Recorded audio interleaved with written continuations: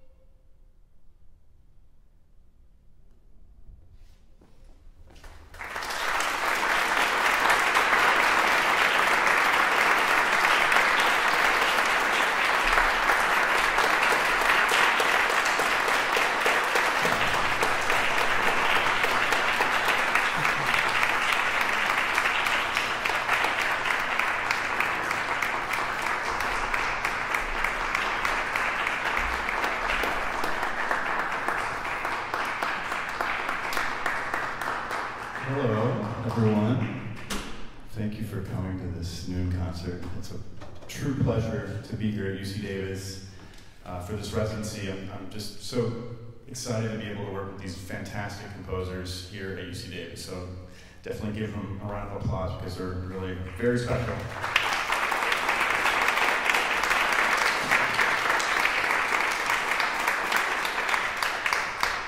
So I hope you guys have been having a nice day. Adam, what's going on, man? Not much. Okay.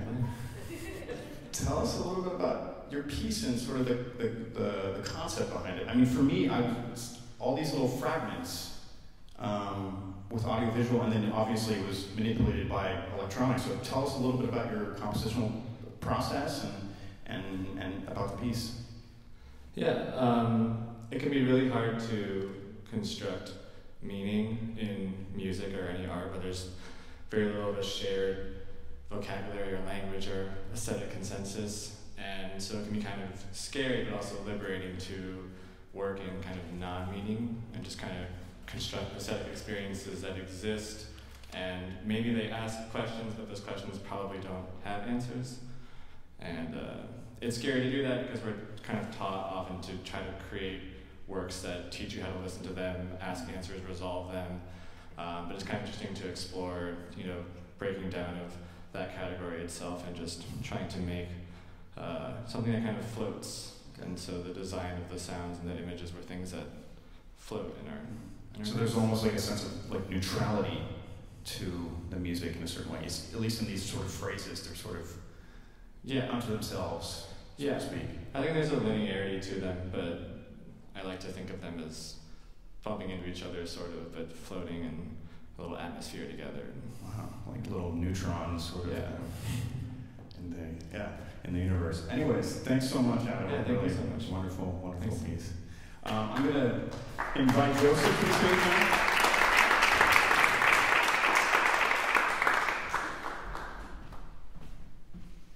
Hi, Joseph. How's it going? Good.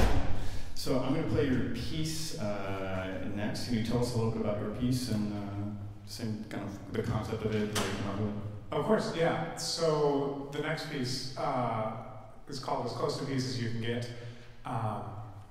It's about the sort of back and forth everyday experiences that we have between moments where we can relax and calm down for a moment that seem to not last for not ever long enough, and these moments of frustration. So it goes back and forth between this very neutral, nice, even sound, just one note by itself that sort of gets intruded on over time and sort of explodes into different emotions. So there's like moments of, obviously, ups and downs in this piece, moments of peace and then moments of sort of fiery intensity, which you'll hear in just a moment. So thanks a lot, Joseph. Of course, thank you.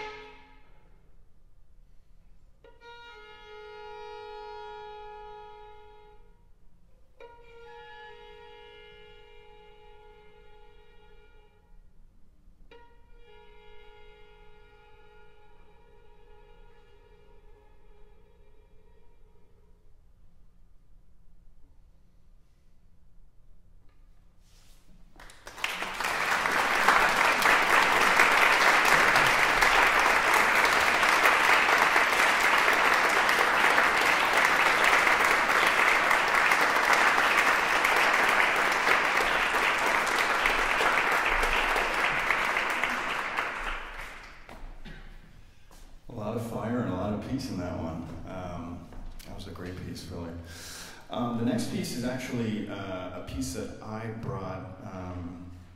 It's a piece by Jürg Frey, who's a Swiss composer.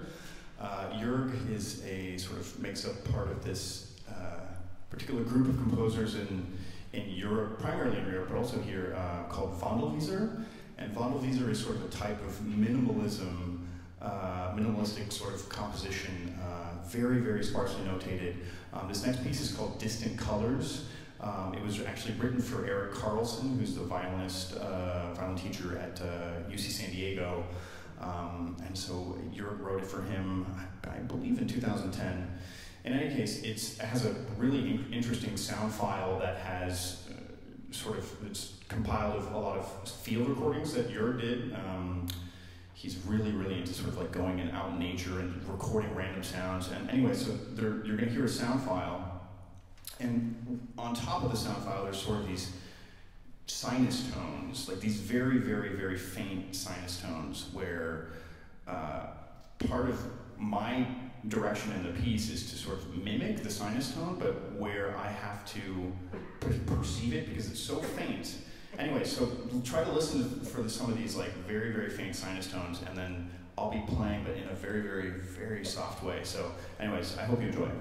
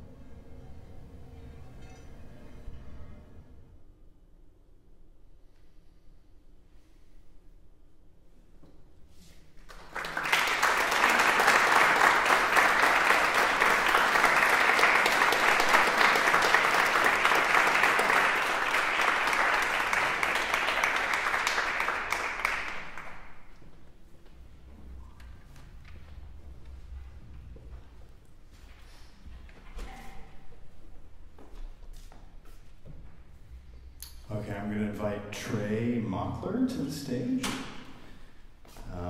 Trey wrote a piece called Three Trinkets. Hey, Trey. Hey, how's it going? Good. Well, tell us about your piece. I can tell you that they're very virtuosic, so I've got a lot of work ahead, but tell me about the process, how you came to write this piece. Yeah, so the process was rooted in panic.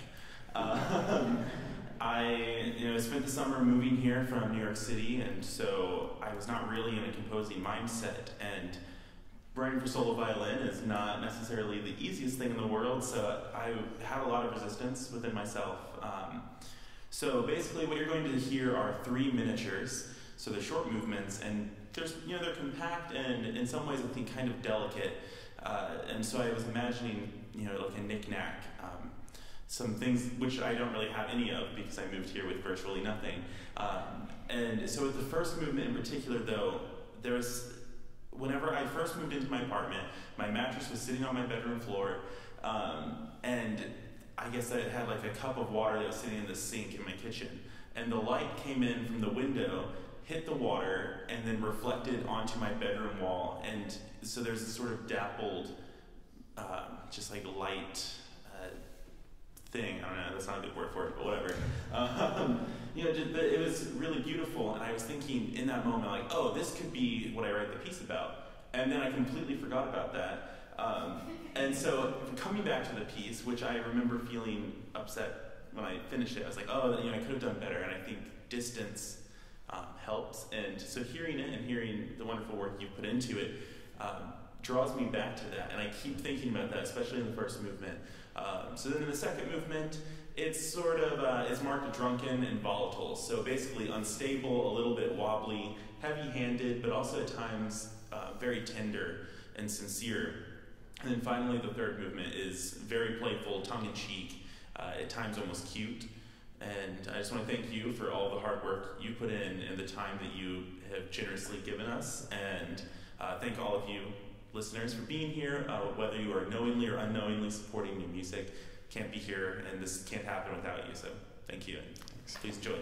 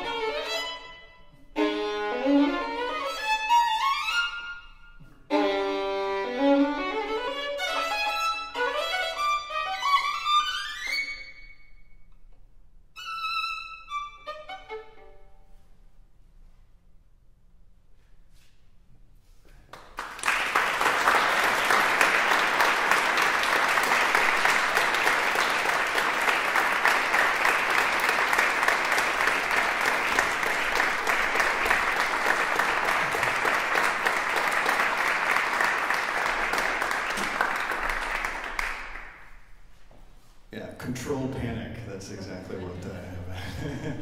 Thanks a lot, Trey. Great piece. Okay, last but not least is Emily Sullivan. Hi, Emily. Hi. How are you? I'm good. I'm working, but I love it. I love it. So tell us a little bit about Pavane. Sure. Where's the title from, by the way? How did you sort of come up with that? Great segue, thank you. Yeah, so my initial conception for this piece was that I wanted to write a set of miniatures based on the drive cross country from Buffalo. And so Pavane was just one of many I'd been researching, and I wanted to use those forms and rhythms from the Baroque era to kind of create this fun, jaunty set, and that just wasn't what needed to be created, I guess, because the Pavane rhythm, which is just a very simple da, da, da, very steady, slow, that was what actually I ended up creating music for, not just ideas, but actual music that wanted to come forth. And so I suppose it became more of an emotional journey for the piece instead of this physical or intellectual one. Yeah, so you can listen for that actual rhythm. I'm looking forward to it. Thanks a lot, Emily. Thank you.